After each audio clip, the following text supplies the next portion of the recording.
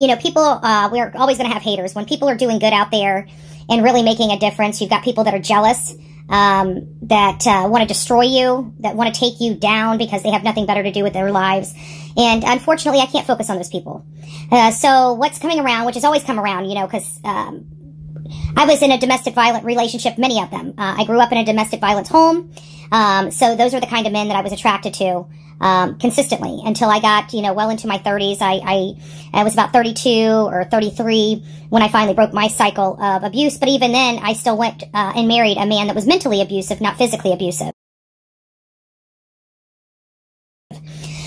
During these times, as you know, it is easier for anybody that's been in a domestic violence scenario knows that when you put a man in jail one time and they come out and beat you 10 times harder, you know that whenever cops are called, you just go. You take the blame, kind of like Gabby did, and you go. So nowadays, even women, mostly women, are attacking me and throwing my record up. First and foremost, I've been arrested 18 times for domestic violence because I went to jail instead of my abuser.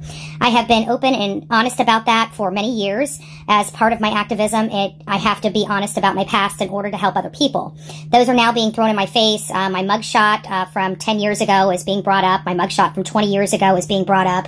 And so I want to dispel rumors. Yes, I have been arrested for domestic violence on multiple occasions. Does that change the fact that I was a victim? It doesn't. So am I here to help? I am. Am I doing a good job? Nobody that I see that's hating me is spending their time, their money, their sweat, and their tears working this case like me, and being an activist and being out there and being vocal like me and Jonathan. So you guys can hate all you want, and guess what? I really don't give a damn. It's still not going to change anything I'm doing. The people that support me are far greater than you guys.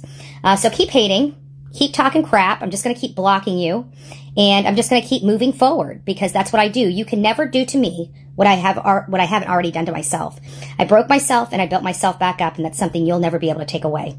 So have a good night. I love and God bless all the lovers out there. And for all you haters, go to hell.